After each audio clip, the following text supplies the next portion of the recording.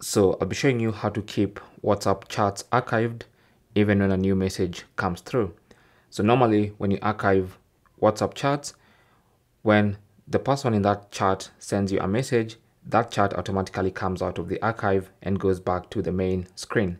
So I'll be showing you how to keep those chats archived even when you received an incoming message.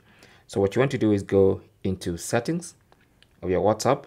Now for Android users, you'll need to tap. So for Android users, let me just go back to the main page. For Android users to go into the settings page, you'll need to tap on the three dots and tap on settings. Okay. And then on the settings page, you want to scroll and tap on chats. And then under chats, you should see keep chats archived.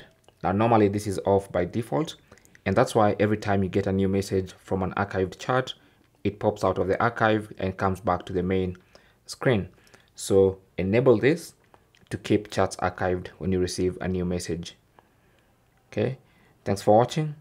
Comments and questions down below, and good luck.